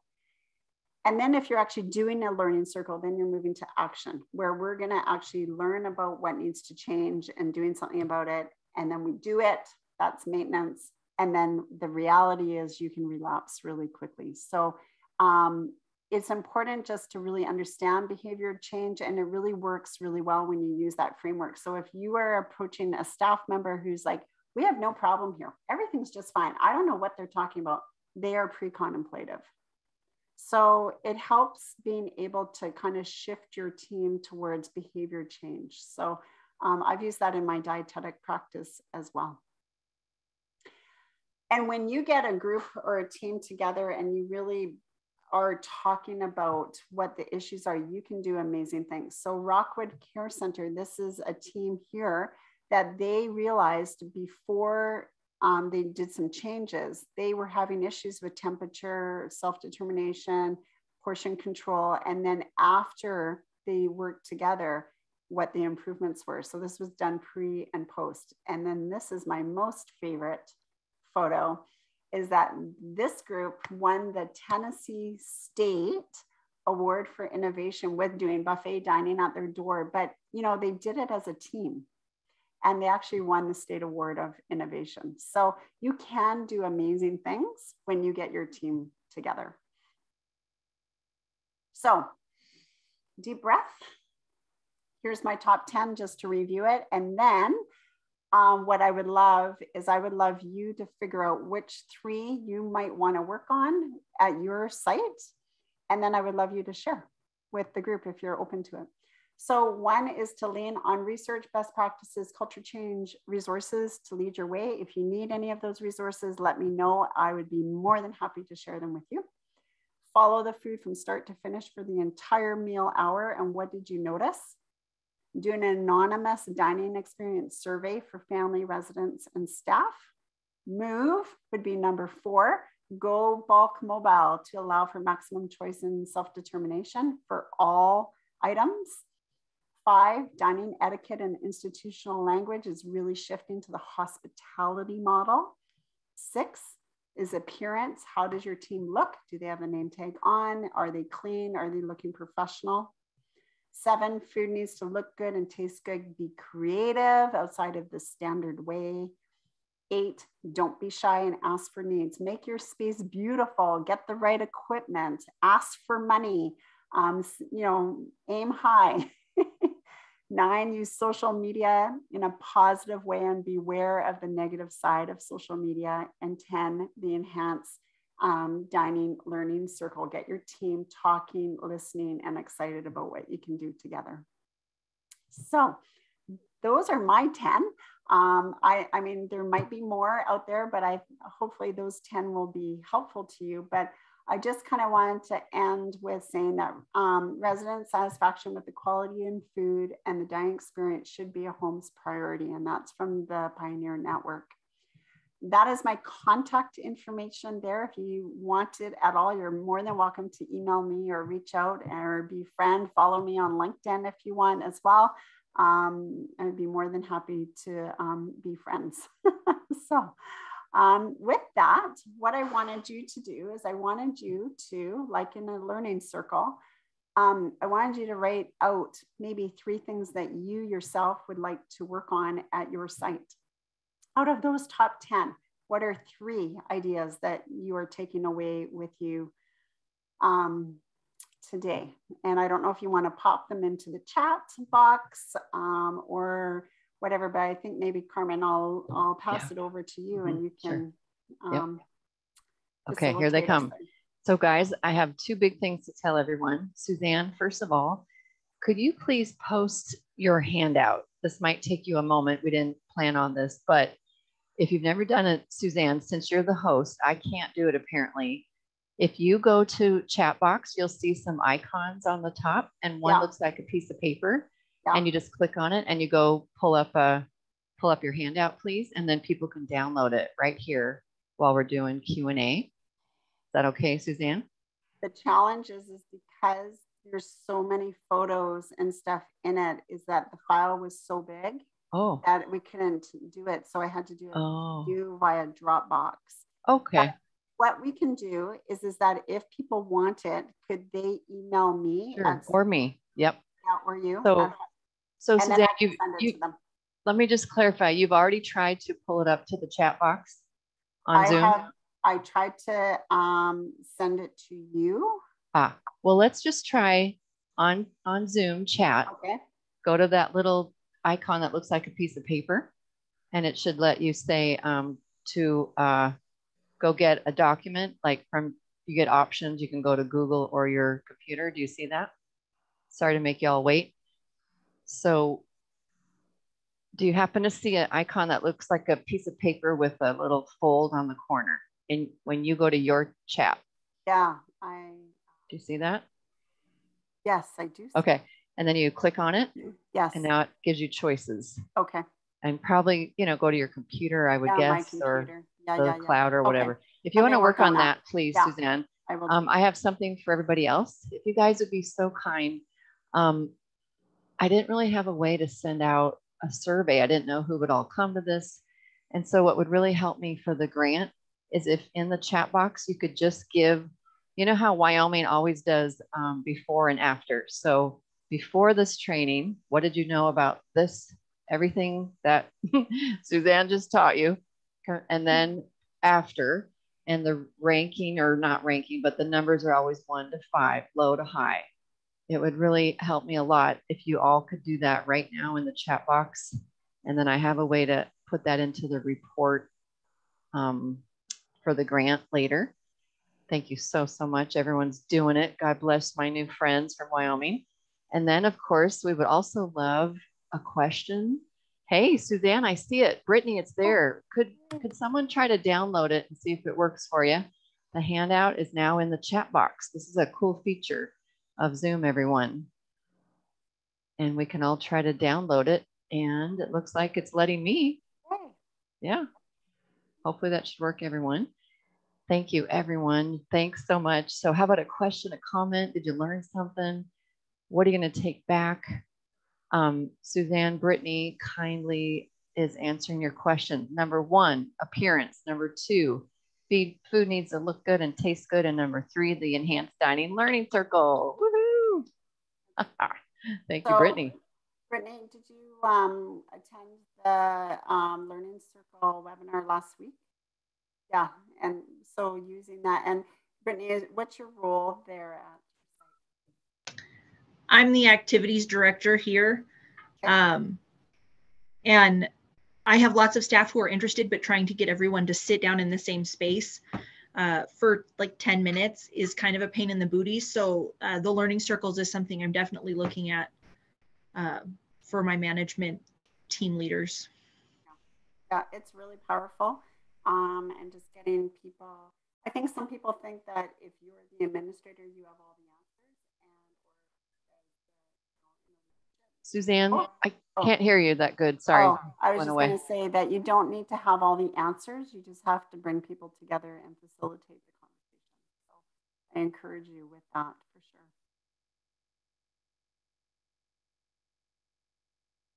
How about other ones? Other folks, out of those 10, and I'll scoot back to the 10 here, which ones are you going to maybe try and work on or have conversations with? And hopefully someone, just unmute yourselves, guys. We'd love to hear from you. And Suzanne, one thing you may not know is we have a couple ombudsmen on the line today. Huh. And they're listening to share these ideas with the homes where they get to know people. Amazing. So love to hear from you guys too. Hi, Suzanne. This is Patty. Hi, Patty. I worked in nursing homes for a total of 30 years, and I did all kinds of different jobs. And you always see staff members who, I don't have time for that change. And there were times when, being young, I didn't like change either. But I found that if you gave the resident what made them happy, for instance, a resident would have a fit because her medicine was 30 minutes late, and they're always on the light, and so staff is going in and out and answering the light and telling him, the nurse will be here as soon as they can. And then that staff member is bugging the nurse and blah, blah, blah, blah, blah. And if you just make it a point in your routine to give that patient their medicine on time, you save so much time and hassle and stress on the patient, and then everybody's happy. And it can be the same thing with dining. If you just give the patient what they want and what they like and what they're used to and what works well for them, it saves time, all around. And as you pointed out, money, and the resident is happy, they're eating better, they're drinking better, their skin is better, their urinary tract and digestive system are better, and it just benefits everybody all around. Mm-hmm. And yes, at first it's kind of a pain to change and try to put these things in place, but with lots of encouragement from the upper management and the upper management not complaining, then I really think that it could be a benefit to everybody. Mm-hmm. Very well said, Patty. Yeah, I would agree with you completely. Instead of being reactive, if we're more proactive with involving our folks in the conversation, then there's that buy-in to allow them to be part of the solution and be more gracious and stuff. And, you know, it brings me back to that point where the research shows us that when people know and relate to the people responsible for cooking the food, they're more gracious and understanding. So I think that when we bring our elders into the conversation, and they're part of the decision-making process, then they're going to be more understanding and be part of the family of caring together, rather than it being such a reactive space. Part of the family, I like that. Mm-hmm. And everybody, proactive is the answer to everything. You know, what's long-term care famous for? Being proactive or reactive? Reactive. And it's our moment in time, everyone, Mm-hmm. to flip the script there, Yeah. and to become more proactive, and everyone will benefit in every way. You know, I teach a lot on being proactive to prevent falls. Just think about everything can be more proactive to prevent the problems and to know the person, like you said, function like a family. It's so beautiful. I see the Wyoming retirement team. They said the three they're going to work on is knowing and learning the research, the dining survey, and going mobile. So those are three excellent ones. So again, if you need any support or help or advice or someone to lean into to help with any of that, just feel free to reach out to me.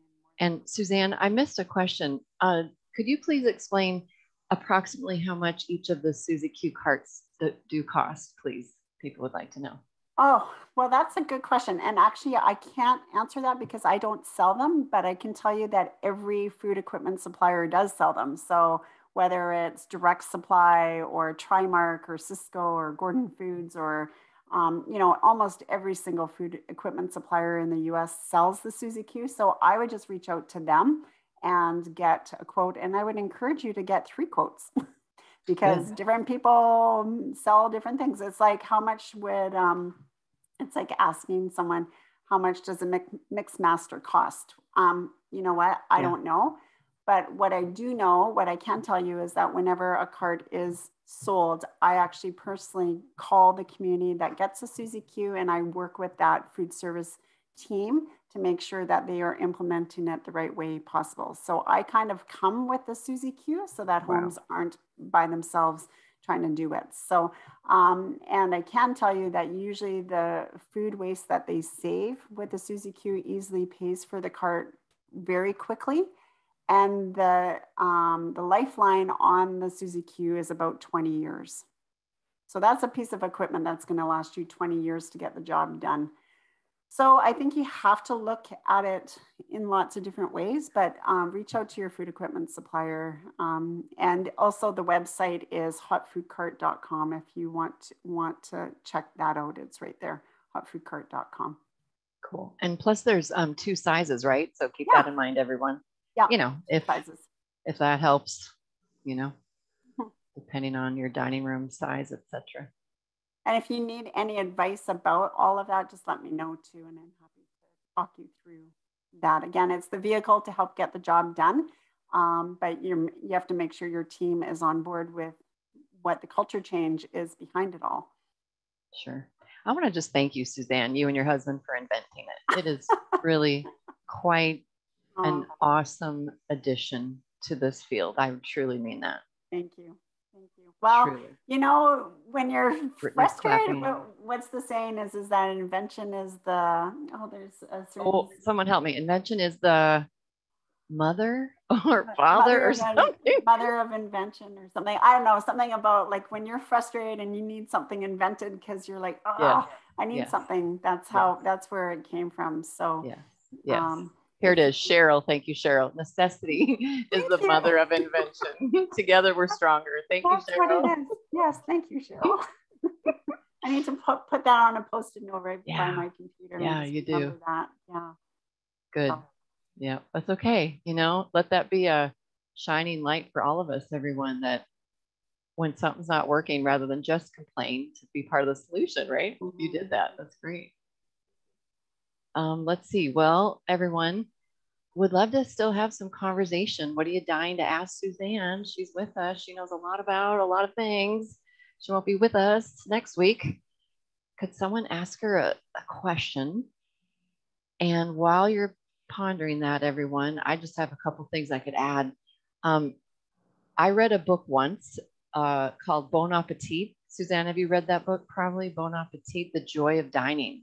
Yeah. And it's about long-term care.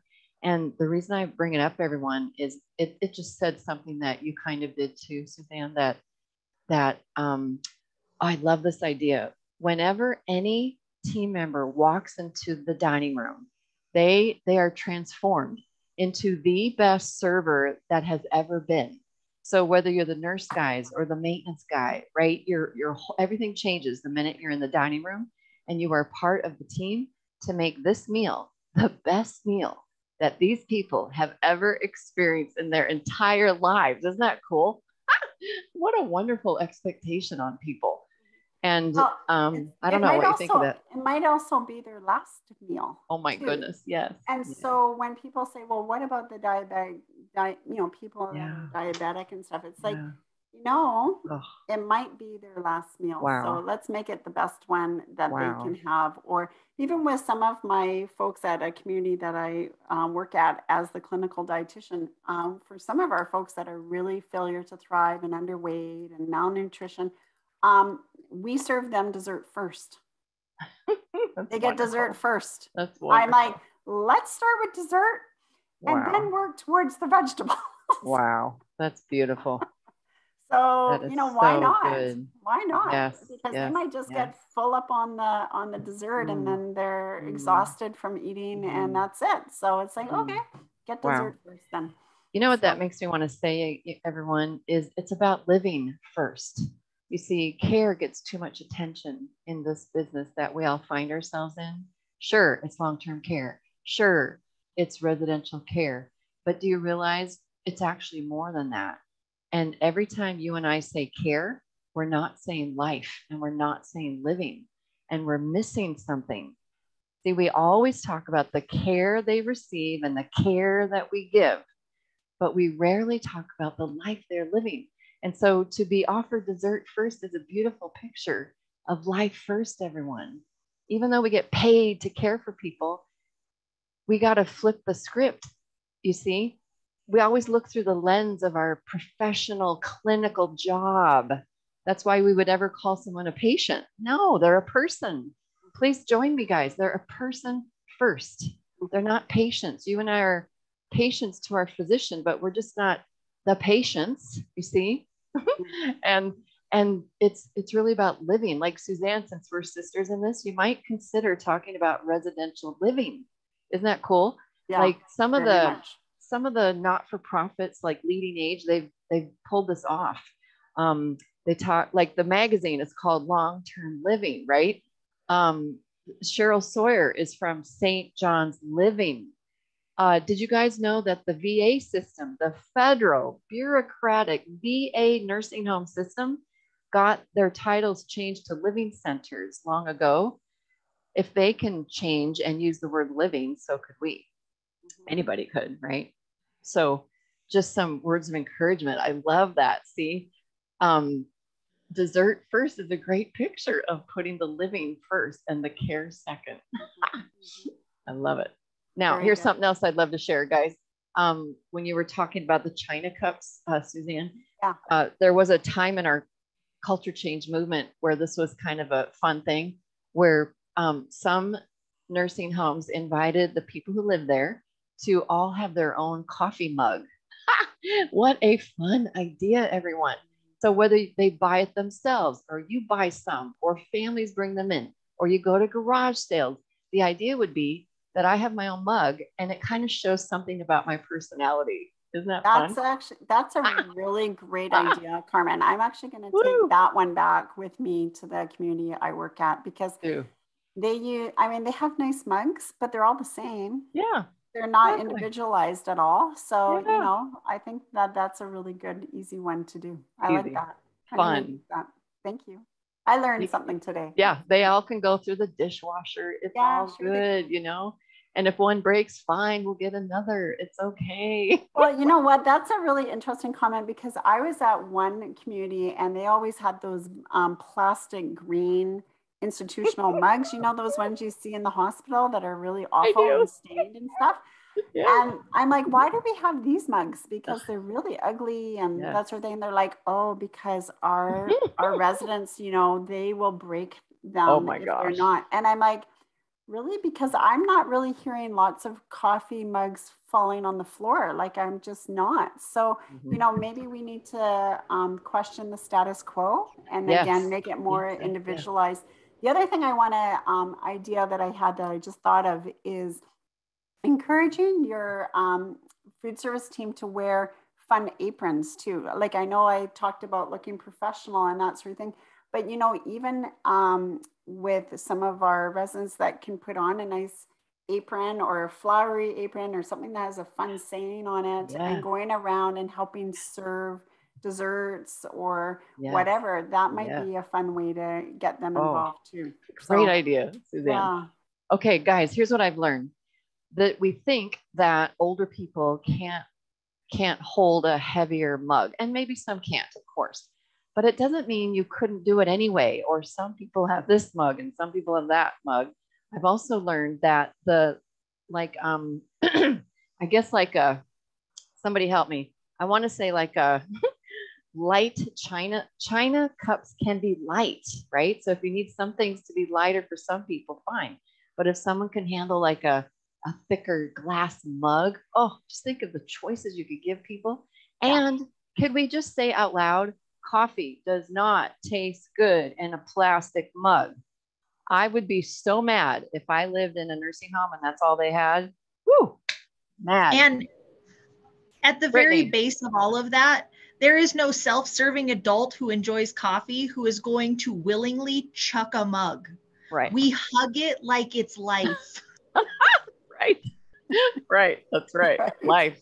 Back to life, Brittany. Right on. That's right. Eric is asking if the session is being recorded. Yes. He would like to Yes, share Eric. Go for it, Eric. And yes. Oh, yes. And why don't I do an advertisement right here while Eric's helping me remember? So everyone, you know, every Tuesday is a big conference session like today. And so next Tuesday is Lacey Corneliuson talking about more and more team member engagement ideas. Are you paused, Carmen? And I want that the Learning Circle has come up 3 times by 3 separate speakers. I didn't plan that. And that hopefully that really speaks well to all of you about the Learning Circle, to maybe try it and start to see what people are talking about. And this week now, the rest of the week, we have 3 special sessions. So what we mean by a special session, I love explaining this to everyone. It kind of was born out of an idea to try a happy hour, kind of something special or a little bit low key. But of course, we're not in person. And then, of course, we can't do it at 5 when everyone's going home. So it's at 2 p.m. every time we have one. And they're basically special sessions now, basically per discipline. So tomorrow, everything's always at 2 p.m. Mountain Time. Tomorrow is a special session for activities, recreation, life enhancement teams. Then Thursday is a special session for social service teams. Friday is this topic, dining. So, you know, and if some of your team members couldn't join us today, have them come Friday, and I'm sure a lot of this will come back up. Thanks to you, Suzanne. Well, I wanted to really wanted to encourage all of you. The fact that you came to the webinar, and even if you got 1 or 2 nuggets from this session, and that you can apply it and think twice about what you're doing, you are heading in the right direction. So Rome was not built in a day. So, you know, maybe just take 1 or 2 things, work on it, and try something else. But I want to really encourage you to think about the dining experience as being everybody's responsibility, not just food service. Show up in the dining room, get the leadership team involved, get your learning circles, start talking to each other, and things will just bubble up to the surface as to what needs to be done. And if you can see it as their home and that we are there to allow for self-determination with all things, then you're on the right path. So, you know, be awesome. And just really want to encourage you all. Thank you for coming today. And I hope you learned something. We did. We learned a lot, Suzanne. By the way, self-determination is not just a good idea, it's a regulation, right? Something to elevate it, everyone. And I love how you said bubble up, Suzanne. Eric, you asked this great question. How do I just get rolling and moving with my dining team, even though I don't know that much about it? I want to invite all of you, when you ask team members what their dreams are or their wishes are for this dining experience, for their job, even for the people they serve, guess what? All these ideas are somewhere in people's hearts. They do wish for different, you know, and boom, there it is. So it does bubble up. Thank you, Suzanne. All right, Suzanne, Cheryl's saying thanks so much. Informative and engaging. Welcome. Thank you, Cheryl. Welcome. Yep. Thank you for having me. For me too, Suzanne. I highly admire you. Love your passion, your practicalness. Thank you so much. God bless you. My pleasure. Thanks. All right. Everybody. Thanks, everyone. We'll say goodbye.